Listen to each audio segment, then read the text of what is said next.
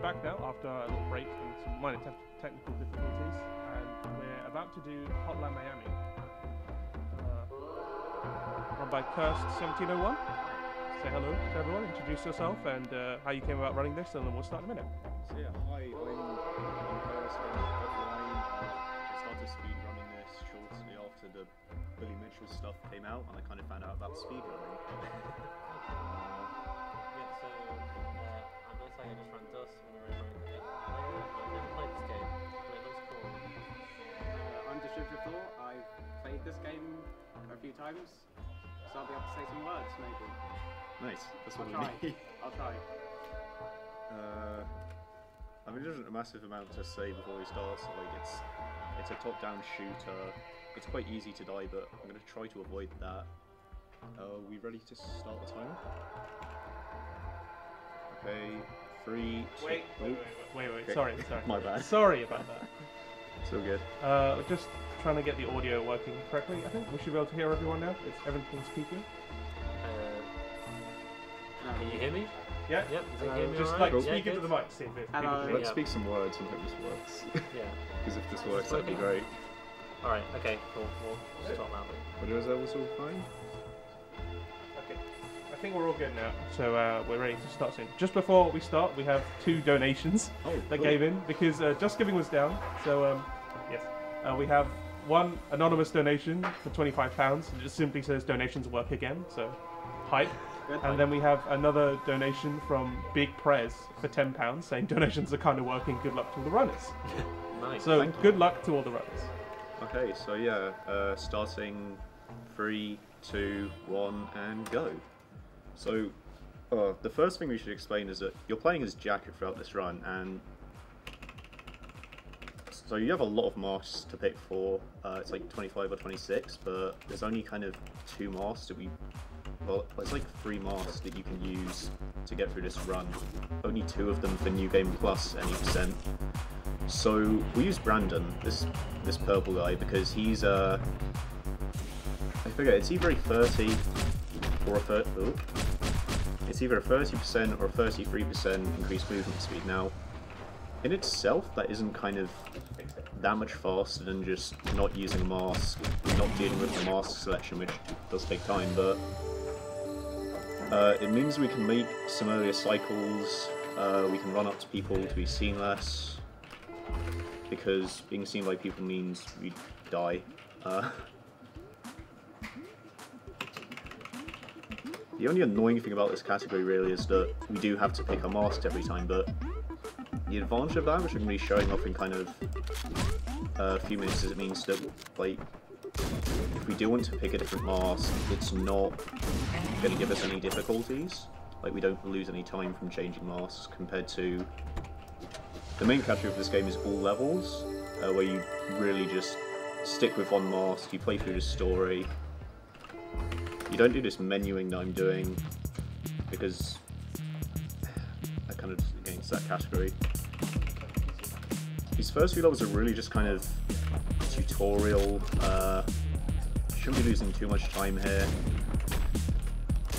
Oops. Yeah, you make it look pretty easy. This level is kind of the most difficult in the first chapter, because like, we've got, so that was pretty clean, which I'm pretty happy about, but this next level would be more difficult, but fortunately, because of just how this game handles a few things, we're not going to play through it in the developer intended way. So obviously the game wants us to kill everyone in this first floor, go into the second floor, kill everyone there, come back down and fight a boss, but we're just going to kind of kill that guy through a wall because the game has really great hitboxes, and that's the level. Yeah, it's... Wow. I think I'm blinked then. Yeah, there's one skip that might be faster if I don't mess up, but that's... I'm not going to claim that's a hard skip to do anything. Like, you could go home and do that pretty easily. So this is Tony, the other mask I use, because it's purely for that top left room. Like, he makes it super consistent, and just you don't really have to deal with RNG in this room. I mean, you do a little, but it's vastly reduced. He gets insta-kills, right? Yeah, so his fists... Ooh, that was close. Normally with every other mask, you punch someone, they drop their weapon, they go down. Tony kills them, which also means you get instant executions. So when you press... If an enemy goes down, you can press space to go to execution. Everyone else has... I think it's 3 hits, but with Tony it's 1, which is just so nice. Probably should have given some warning for the room that we just went through, where you have to blow it up. Yeah, It's I a even little mentioned that. Was that the game? That was the Yeah, game. I mentioned it before the run, and then just completely forgot about it. That's on me. Okay. So... Alright, well, I'm glad it's not our equipment. Yeah, I got some worried looks from the left. Lord, Our so tech I've team messed... freaked out. Okay, I messed the cycle there, so something I should probably talk about now from the game is, so when we have to pick our mask every level, like, the cycle starts as soon as you can see the mask selection screen, which means when we pick the mask, like, for this route, that first floor, you have to play it pretty differently because you end up on a half cycle different. There we go. Nice. Is there any glitches in this game that you're going to be using? I mean, there's the executing through walls, which is the main thing, but there's not really any, like... Alright, so that's not intended, or I guess it isn't. Yeah, there's 2 mechanics that this game doesn't actually tell you about, which is great, but... So, if you are holding a double-barrel shotgun or an Uzi, and you hit space, you pick them up like this, which the game kind of never tells you about. And that's lucky I killed everyone there. Nice. But that's why I throw the assault rifle there, because it's like...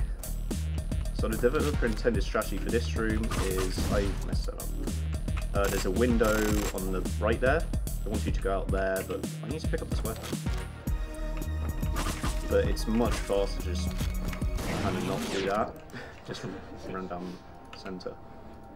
Now, we're coming up to a level called Neighbours, which is... It's kind of when this run starts to get difficult. Like, most of this up to now, bits of RNG, but really not too much. This skip saves 15 seconds if you do it right. So, firstly I walk right, and then I walk left, I'm stopped by an invisible wall. Okay, just bad. So I don't want this guy with a shotgun to be here. He should not be here. I might get stuff, but essentially we need to get 2 people to do the same skip we saw earlier. Like, because we need 1 person... Okay, let's help him out. We need 1 person to get past the invisible wall, and then we need a 2nd person to actually get us into the car. And I need him to... Okay, there we go. That was a little sketchy, but... So what's actually happening there?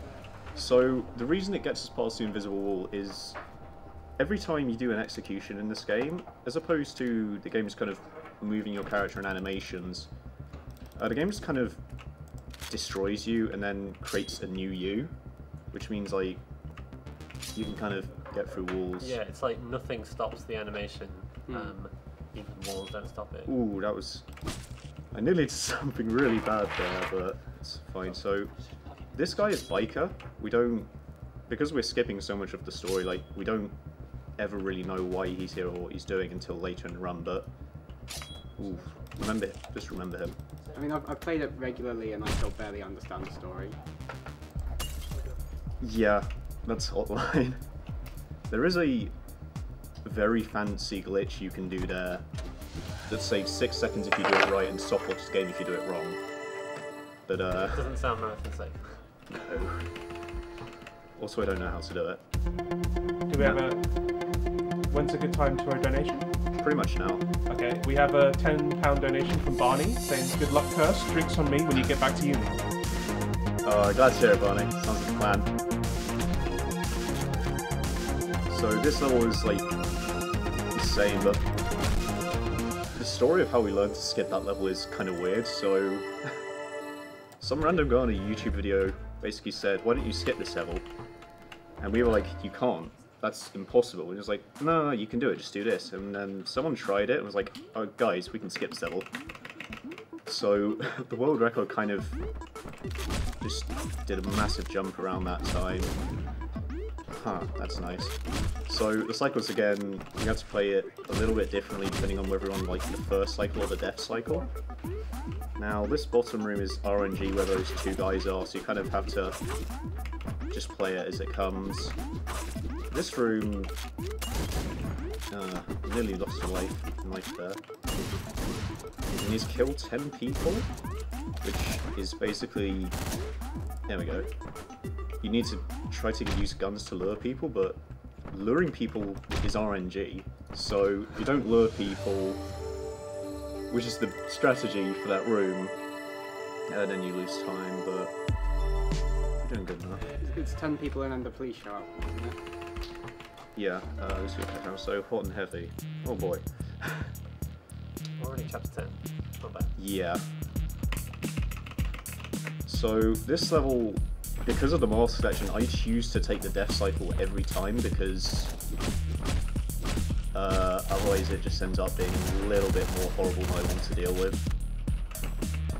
Where's the death cycle? So when I do the masks, so again, like cycles start from as soon as you can see the mask selection screen, the cycle has started. So for some levels, it doesn't matter too much. Like we can move around a little differently, pretty much end up on the same cycle and play it as normal. But when you die, the cycle resets, and you don't have to deal with. Oh, that's bad. You don't have to deal with the.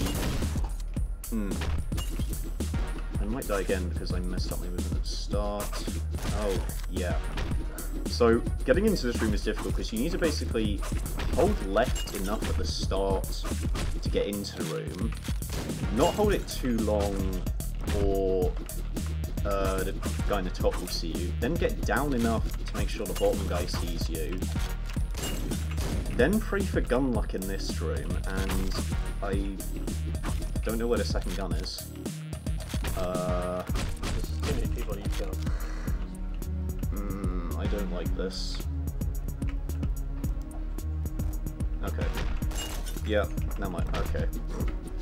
So, having these two guys here have double barrel shotguns is, I don't know the exact odds, but it's not good. Okay, that's, it's that guy there who's gonna, so there's a guy in the top who I'm trying to avoid, and there's this guy who I normally don't have to deal with. Wow, that was, I'm surprised I made that, but there we go. Nice. There's a lovely strat for Tony in that room that involves just getting a gun, bring it in, and killing like most people at the start. You can do it with other masks, but it's kind of not ideal. Now these fat guys I kind of haven't really talked about, but you can only kill them with guns. They take 6 bullets to die, but they kind of start dying as soon as you shoot them. Okay, now we're coming up to, like I said at the start, provided I do this right, this next level should be the fastest to skip. And then, the chapter, like the whole... Do we have time for a couple of donations? Yeah, go for it. We've got we've got £25 donation from Sankoi saying donating for America items. Enjoy Murtag. And we've got a $20 donation from Yi Yi saying, I love any and all charity gaming events, especially when they involve speedrunning. Thanks for using this super cool platform and activity to raise money for great causes like Special Effect. Thank you very much, Yi Yi. And then that level was just done? Yeah. So every 4 levels is like kind of a part or a chapter, and this is sort of the most broken chapter because we've got sort of skips for 3 of the 4 levels, which is pretty cool. So first here is Trauma. Because we don't actually finish the previous level or see any of the cutscenes, we have no idea why we're here, but we woke up in hospital, we need to get out, we don't want to be in the hospital, we've got people to kill, places to be. I'm going to crash the game after this because the game saves as soon as you enter the cutscene, and it's faster to crash the game and relaunch it than it is to watch it, so let's just crash this. if you were quick, you might have seen the save icon in the bottom right-hand corner.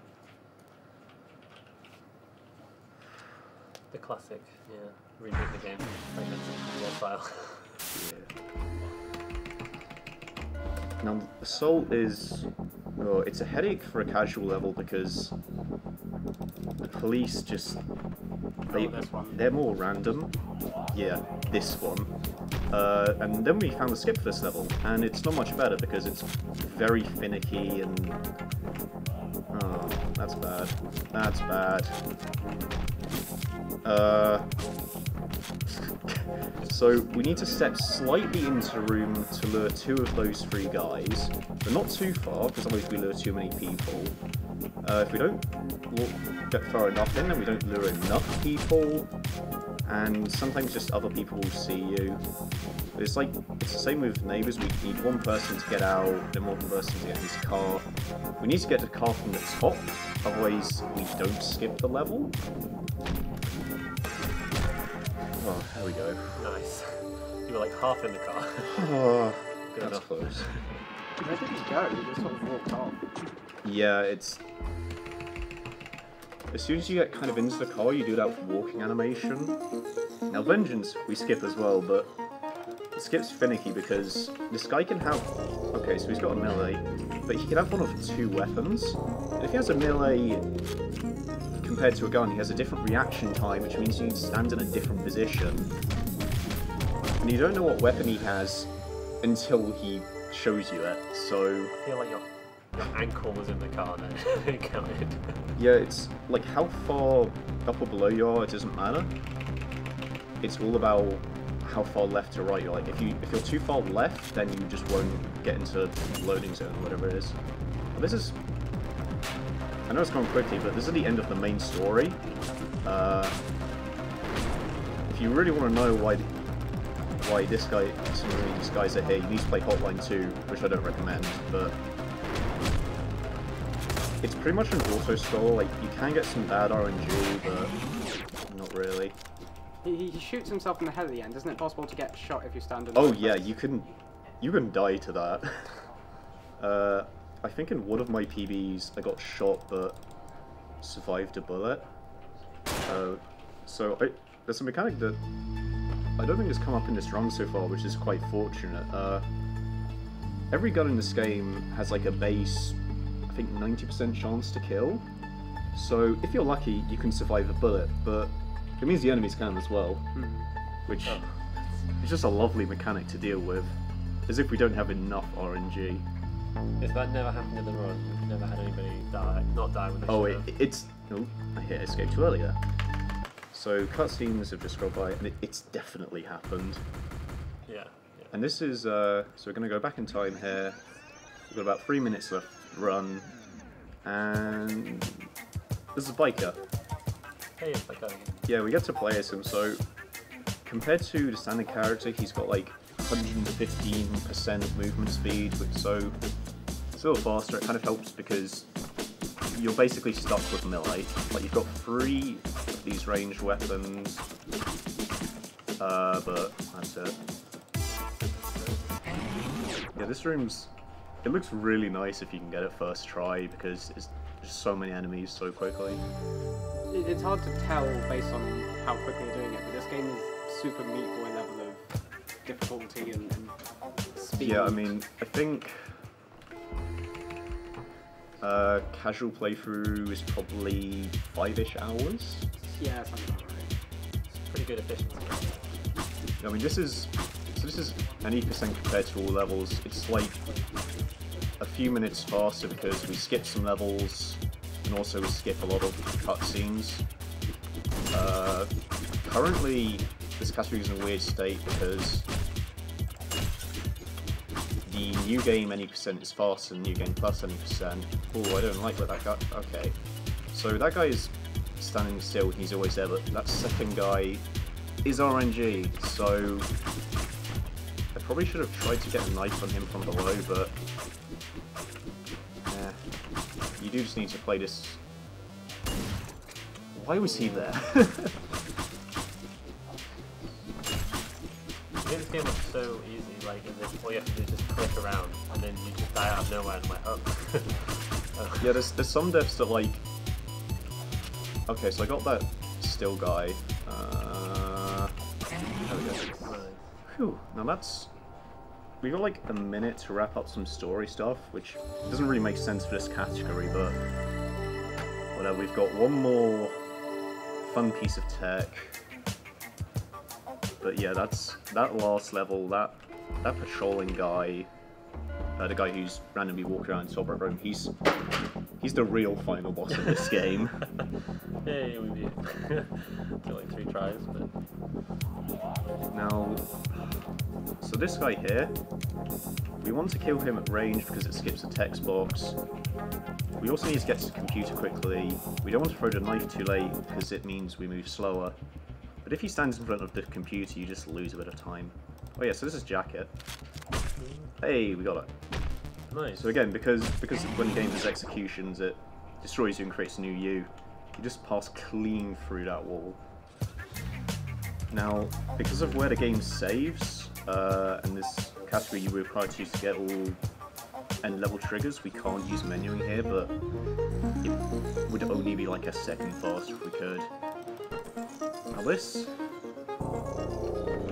kind of a cryptic talk with these guys. We ask them questions and they don't really give you answers, and you can kill them if you want to. But so time's coming up when we reach the bike. That was a pretty intense final level. And time. Yeah, it's... Yeah. Good run. I think it was about 19 minutes 37 in the end, or 38. I hit the time. I will take that. That's pretty good.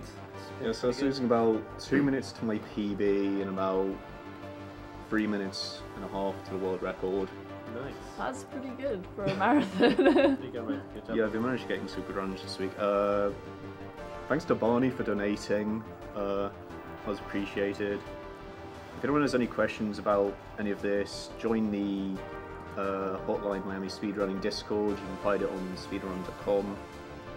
And shout outs to mainly Dr. Urenstein, but like everyone else on the Discord for getting me to run this category and get better at it. Are the leaderboards on speedrun.com? Oh yeah, there's kind of 3 main categories and then some other ones.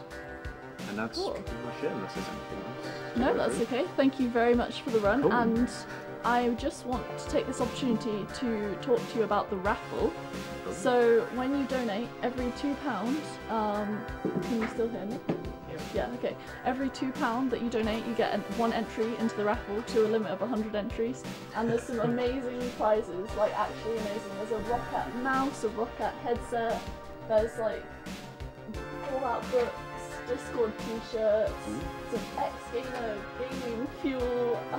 Yeah, the whole list is on the Just Giving page, so incentive to donate. There's a pushy WASD. Oh yeah. Who wouldn't want that? So thank you very much. We're going to go to the break screen and we'll be right back with Tomb Raider.